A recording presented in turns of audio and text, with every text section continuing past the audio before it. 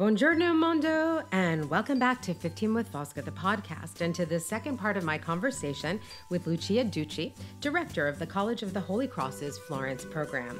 Last week, we spoke about Lucia's journey to where she is right now, and in this episode, we continue that conversation and also take a deeper dive into the inspiring story of pioneer U.S. expat in Italy, Sarah Parker Remond. This month also marks 1 year of Ask Fosca, and to celebrate, I'll be taking and answering your questions about anything and everything Italy on a future podcast. So submit your questions by April 30th via DM or contact me directly at askfosca.com. Be sure to subscribe to the podcast so you never miss an episode.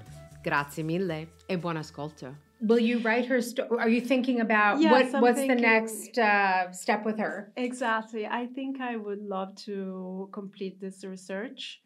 But as I said, to me, it is more important right now to use this example as as a tool, as a figure to inspire other, especially young women.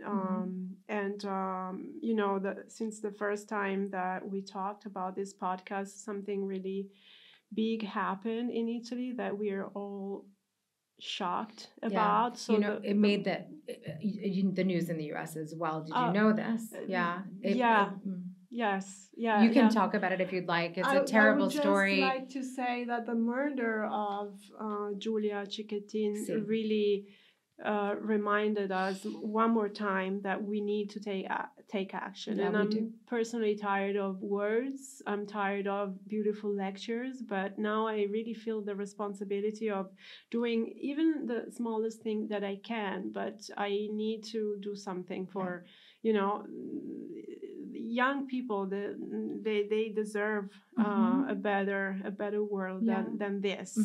And I was reading a few days ago an article about the violence in Italy, and believe it or not, but 30% of women are victims of psychological or physical abuse in Italy. 30%. 30% with 30% that we know of. Yeah, but it means 1 out of 3. That's almost. Wow. And it's scary, right? Yeah. And if you ask men if they ever inflicted any physical or psychological abuse, 99.9% would say no. So there is a huge problem. There is really something that we need to do, and I believe that culture, education. That's what I was going to say.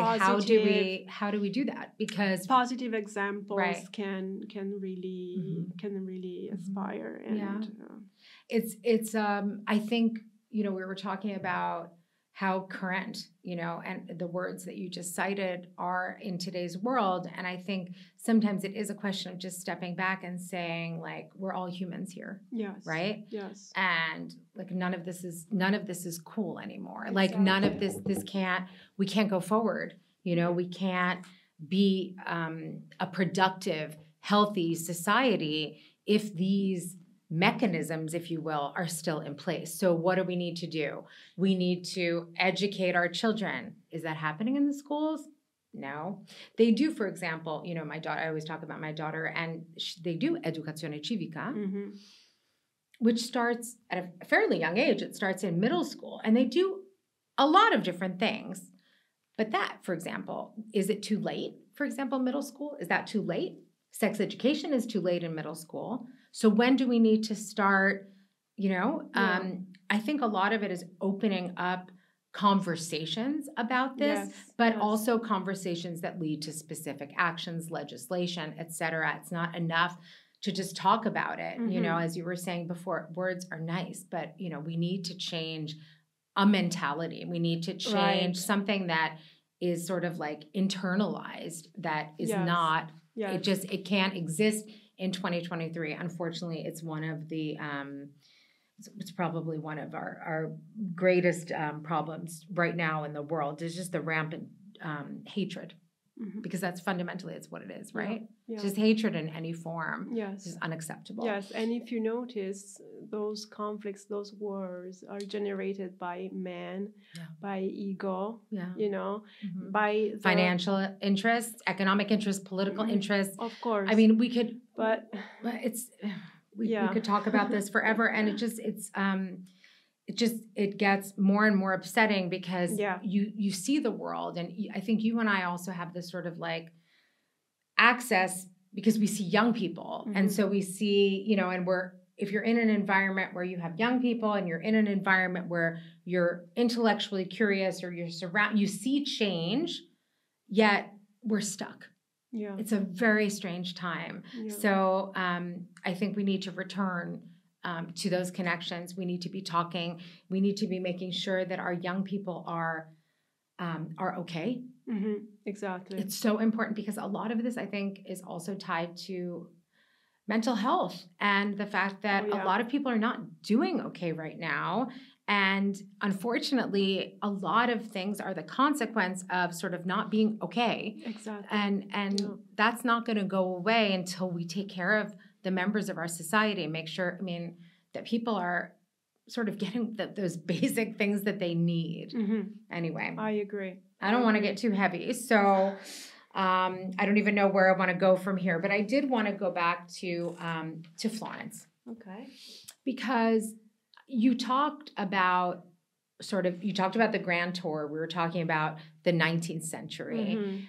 You as a Florentine who lived abroad for how many years, Lucia? 15 years. It's a long time. Yeah.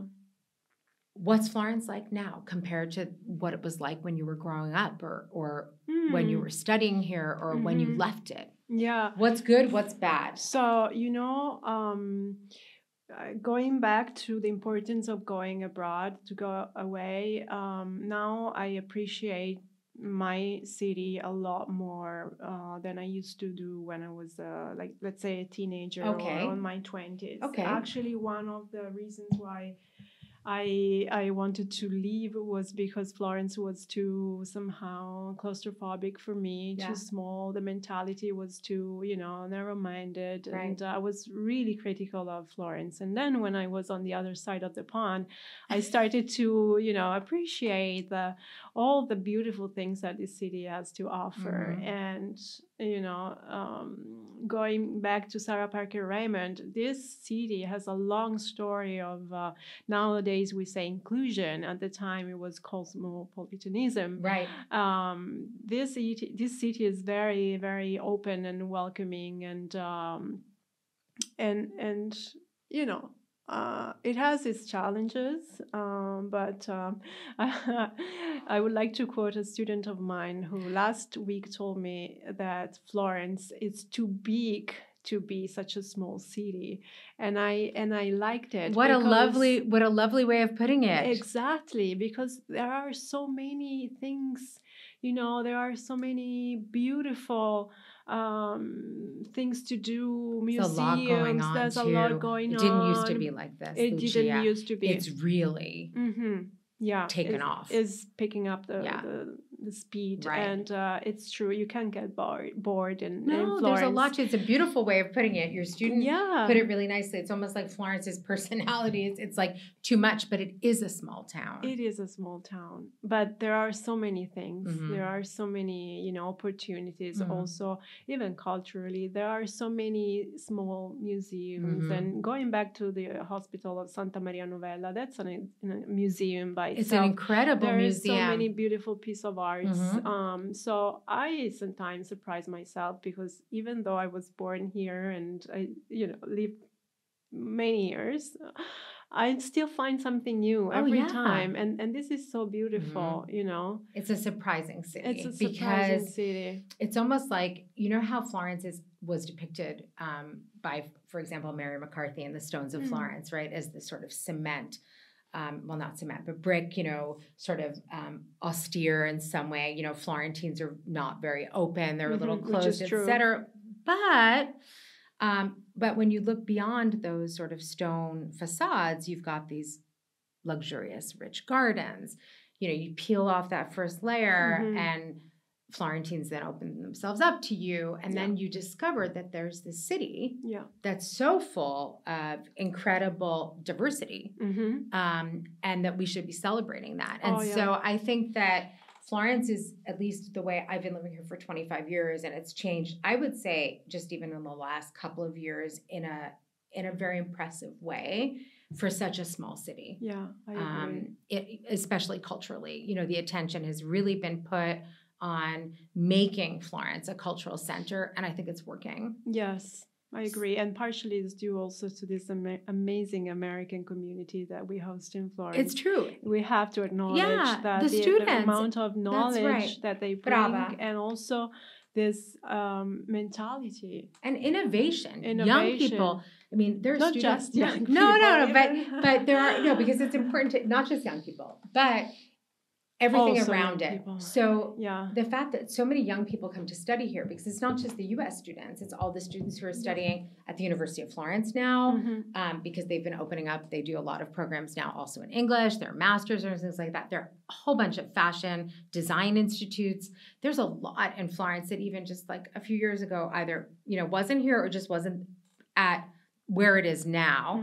And so I think the fact that it draws this huge international community of scholars and students obviously then brings with it all of this other stuff. So the faculty, the interesting, people who then accompany those journeys, if you will.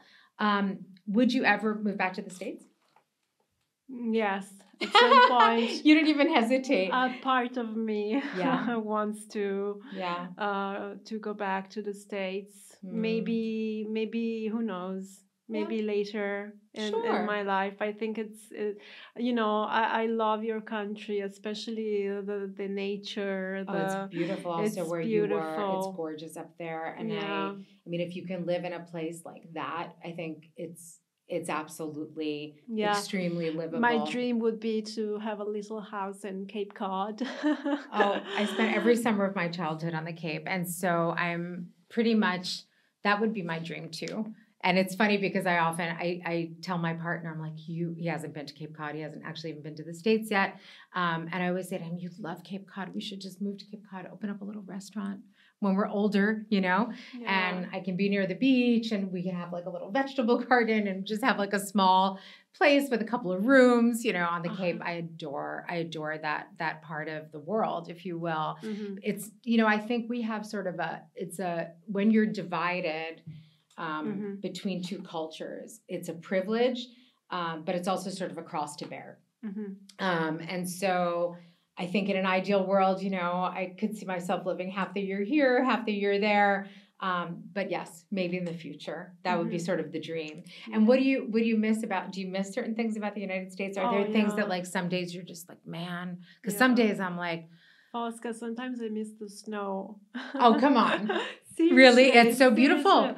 I do too. The fresh snow when everything is white. It's so peaceful and everything's muffled and beautiful and silent. Cozy at home. And you stop and you can reflect. The world slows down. Yeah. Snow. Well, for those who don't know, New England snow is serious snow. And my first, when I went to graduate school in Providence, which is, it's New England, we had a bad storm. My first semester, we had a terrible storm. And the snow was literally like up to my waist. I know what you mean. And I remember calling my friends and we were all like, okay, who's going to come over? Where are we going to meet? And I remember going out and walking and, I'd grown up in cold weather, but not like that. I remember walking, like out into the snow and the snow just like literally going up to my knees, sinking in the snow. And it was paradise. Nobody was around. Everything was silent. So I miss that too. I hear you on that. Yeah. And the sky is bigger. It's different. Is those beautiful sunsets, those colors. And of course I miss friends and space. Yeah. And Americans are different. Like we are different. We're just like open and kind of easy and, for the most part, just kind of like pretty low key. Yes. Yes. And as a woman, I felt a lot more respected, I have to say, in the U.S. Interesting. Professionally? Yes. And personally. Yes. Because sometimes here, you walk and you get comments Right. or things that are not absolutely invited. But Right. sometimes they think. I wonder if that's also because of where you were.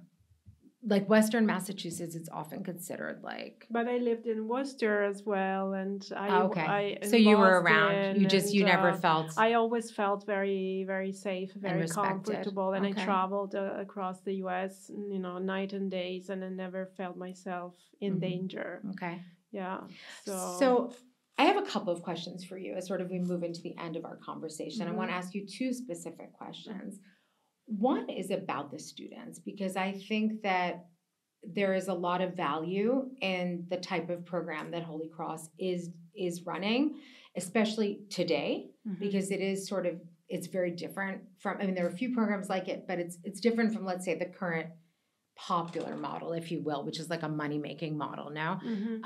So what do you think is the most important thing that you can give to your students while they're here? What's your goal? In other words, what are you trying to, in the 6 months or in the year that they're here, what do you think is the most important thing that you can teach them and that they can take away? What a big question, Fauska. And that wasn't on my list. I'm reflecting now with you. I hope a boost of self-esteem is the answer, because when they spend a semester year or a year and they face all the challenges, by themselves, without parents, without their friends, they have to deal with the university, bureaucracy, with the... That teaches you a lot. That really teaches you a lot. If you make it here, then... I agree.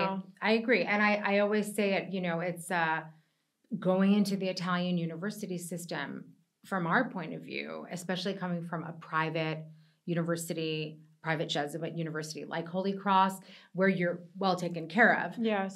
You go into the Italian university and it's sort of like, okay, go. Yeah. You everything's lacking, and you learn to survive. But maybe you learn those skills that are so necessary in today's world. This is why I think we should all study abroad. In addition to the stuff that we said at the beginning, but there are certain skills that are kind of missing in today's workplace. And I think those are the kinds of skills that you do acquire while you're abroad, because you become communicative, because you have to survive. You become more open. You become more understanding, right? And humble. Right. Humble. If you approach the culture with humility. And also you just become more aware of the fact that there is a big world out there, but fundamentally we're all kind of the same. Yeah. And so if we can just kind of keep that message in mind, maybe everything will work out. So I think that's actually a perfect answer. And then what I wanted to ask you to end our conversation is what's next for you, Lucia? What would you like to do? So I would like to spend some time on this research on Sarah Parker Remond. That's one thing. Another thing, I would like to find a way to bring students to Florence from communities and from backgrounds that usually are not represented in, study abroad programs. Also, I would like to find more connections to NGOs and volunteering projects. So if you know, or someone who's listening, I have a couple of ideas. Knows anything, just reach out to me. And I would really love to, to make this bridge between the US and Florence more and more thick. Yeah. And I think also it gives the students a real sense of satisfaction. I think in my experience working, with Stanford students, for years, I sort of, help them find public service and internships. And, that sense of satisfaction of helping, of giving something, of leaving a mark, if you will, I think is part of what you were saying, just to go back to sort of what, hopefully a student will take away at the end of this experience. I think the notion of really having given something, leaving some kind of legacy, no matter how big or small it is, I think really fills you with this sense of satisfaction of, okay, I did something, and there's sort of a concrete result there. I touched somebody's life. I changed something. I did something. So I think with that in mind, I want to thank you again, Lucia. And I think we should go and make a pilgrimage to Rome. Awesome. Okay. Thank you, Fosca. And we'll do a follow-up episode when your book comes out. Ok. Va bene? Ok. Ok. Grazie mille. Grazie a tutti. Alla prossima volta. Thank you once again for tuning in to this week's episode of 15 with Fosca and for continuing to do so. Grazie mille e alla prossima volta.